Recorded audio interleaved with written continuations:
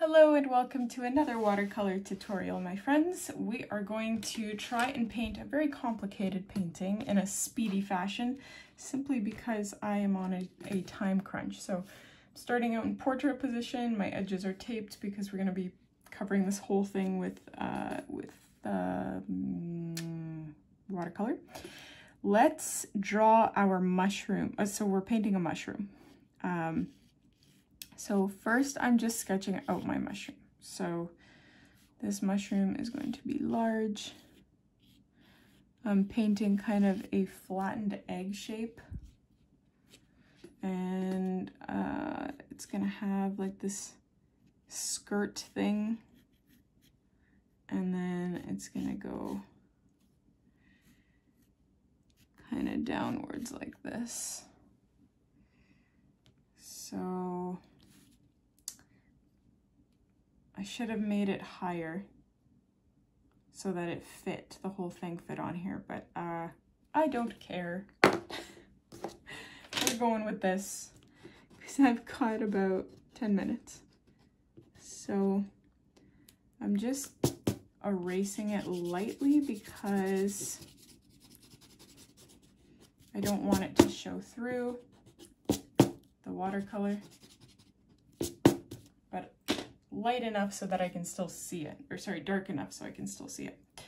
Now the reason we outlined this with pencil initially is because I want to paint the background first. Well, I guess it doesn't matter which one you paint first, but I'm gonna do the background. And we are going to start off, it's gonna be like almost a bokeh, I don't know how to pronounce it, a bokeh effect. I'm just switching out my water because I forgot to do so. And I have a sink right beside me because I paint in the bathroom. And if you haven't heard that story 50 times already, then you don't watch enough of my tutorials. So I'm grabbing, that is way too light. Okay, make it darker. There we go. That's better. Although, no, I liked that brightness. Let's pick some of that back up. So I'm taking some bright green here. If you don't, just take green and mix some yellow into it. That'll work as well. And I'm just kind of using a large brush and making these dots, not dots, smudges everywhere with the green. That kind of looks cool as it is.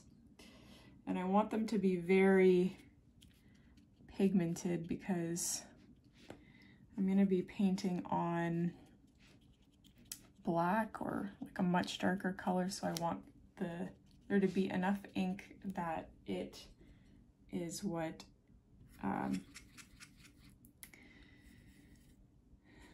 I trying to say? I don't really know what I'm trying to say. We're gonna paint like black, almost black around it, and so I want the green to stand out. So I've taken black and mixed it with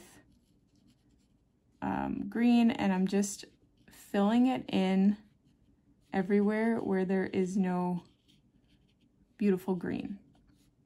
There's probably an easier way of doing this,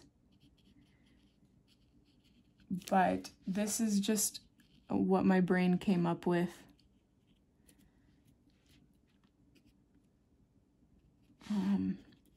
And be careful not, unless you're painting with acrylic paint, just be careful not to go over the outline of your beautiful mushroom.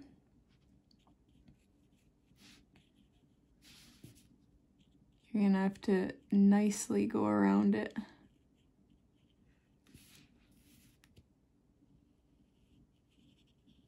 Like so. Although I realize I already kind of screwed up here. Messed up, I should say.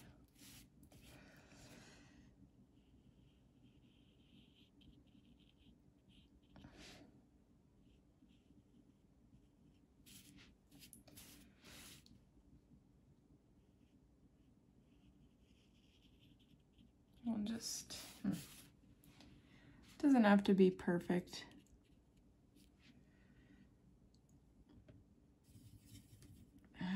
make it even darker towards the bottom.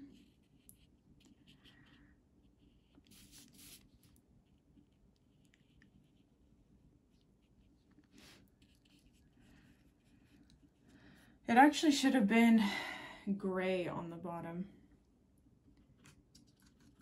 So I'm picking up gray mixed with this like weird gray blue color I have. And I'm gonna just finish all the remaining parts off with that color.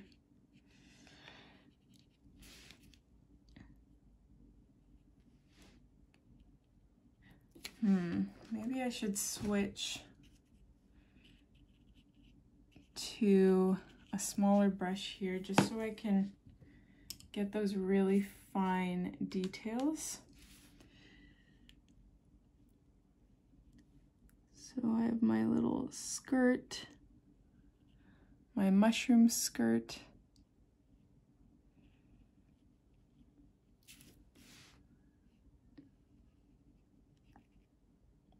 Okay.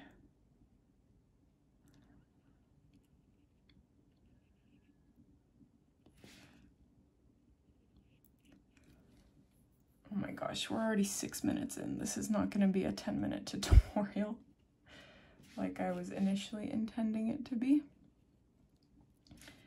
But that looks pretty nifty, I would say. I don't know what you guys think, but I think it's pretty cool.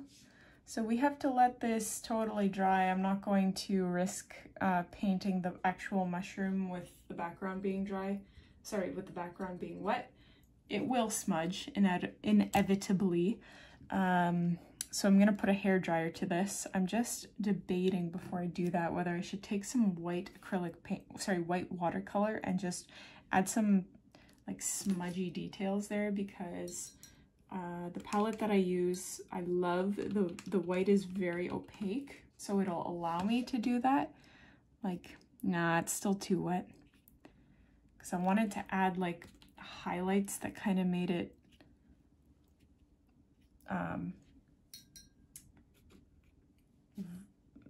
I don't even know what I'm trying to say. Kind of reflective.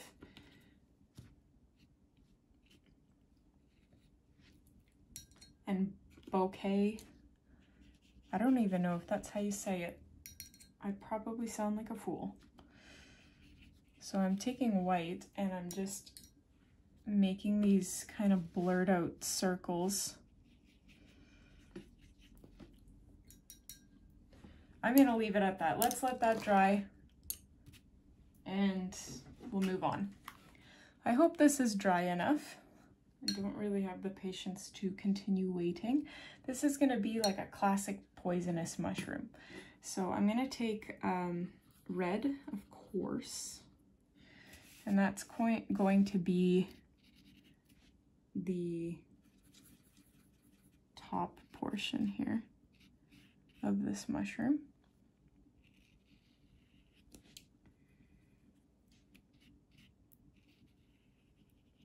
I'm nervous to hit the green in case it is still wet.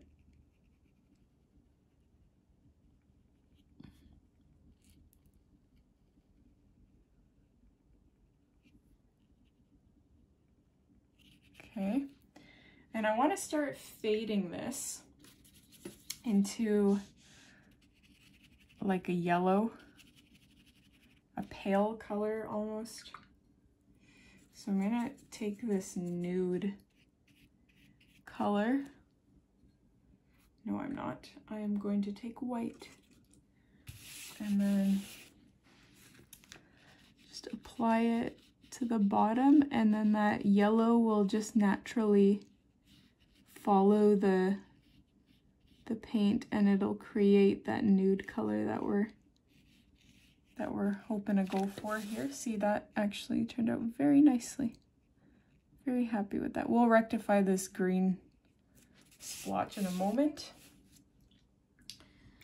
And what are we gonna do? Okay, so the leg part, even though it is mostly white, this does not look complete. So we are going to add the gray shadows. So I'm taking gray and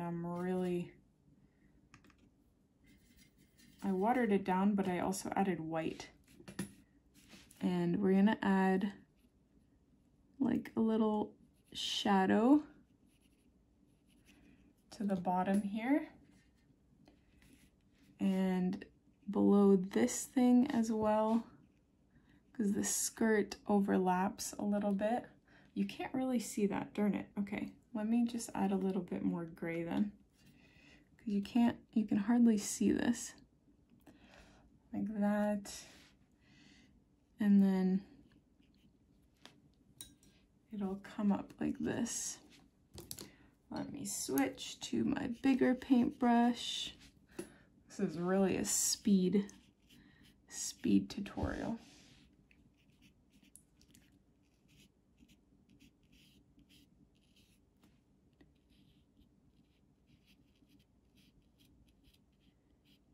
I'll go over this again because I kind of just blended everything together.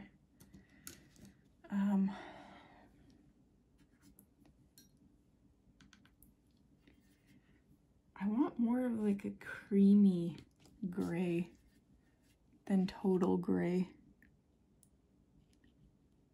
Or maybe it's just black that I want.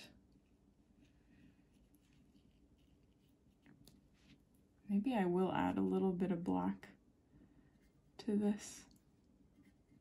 Nope, that's blue. That's way too much black.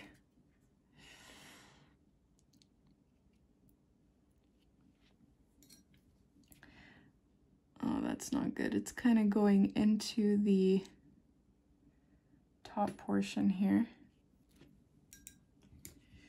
That's not what we wanted.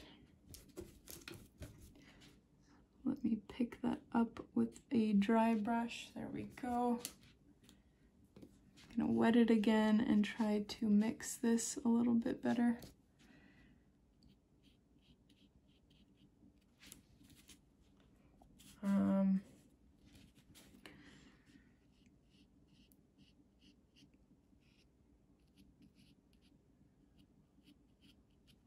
I will deal with this in a moment. I'm gonna let it dry because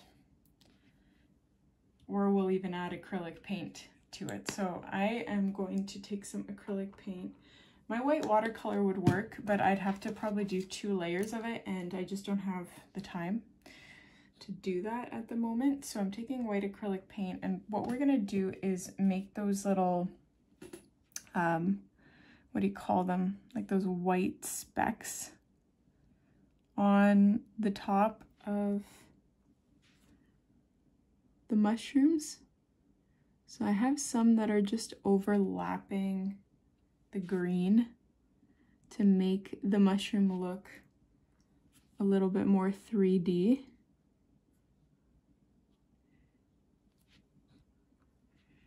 And I'm gonna have some bigger ones towards the top center area.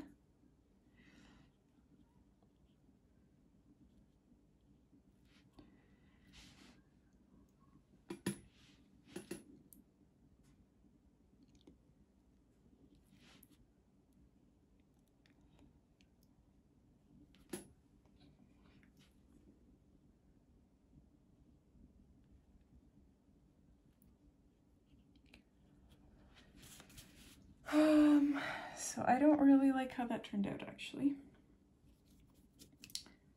because they're way too big. So I'm just kind of mixing them back into the background, making them a little bit smaller and less visible.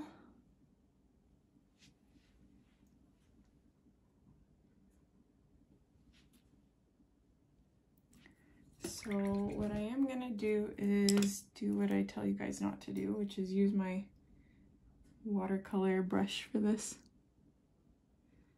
because I can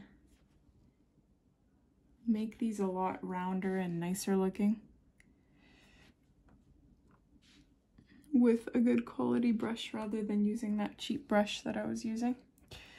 So you want these specks, I think the other mistake that I made is I made them way too uniform. Like, you don't want them to be super uniform looking. You want them to be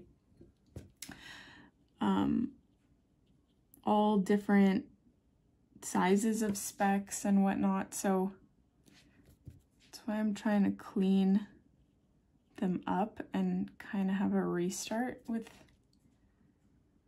them. So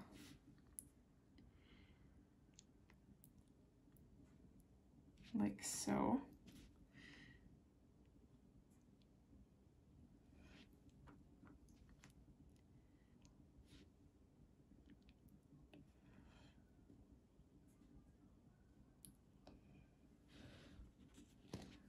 Something like that. And then I also want to make the skirt a little bit more white because we really overdid it with the, I really overdid it with the shadow work. So this is why having acrylic paint, like I love adding acrylic paint details to watercolor paintings because they really help. The acrylic paint helps you achieve highlights that you wouldn't have been able to, although the white watercolor paint that I use with this palette is wonderful. I just don't, whoops, I don't have the time at the moment to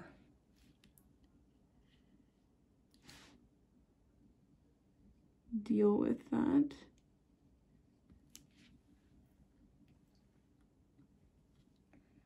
So the last thing I'm going to do, I'm gonna just tap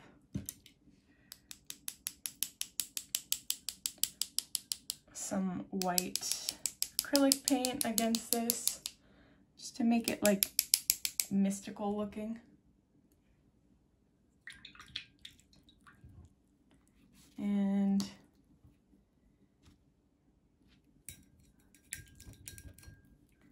I think that's basically it. I'm just kind of blending out some of those specks that splattered on because that was a bit too much.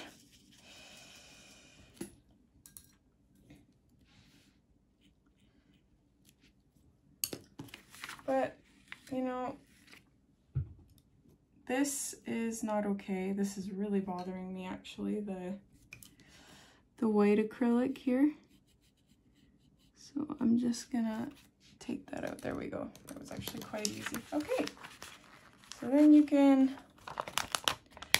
take your tape off if you used it.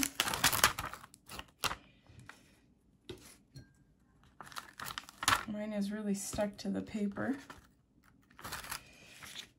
And we've got our little mushroom. I might go over, once this acrylic paint dries, I might go over this with another red layer. But that's a really quick mushroom. I hope you guys enjoyed this one. Let me know what you think, and I'll see you in the next tutorial.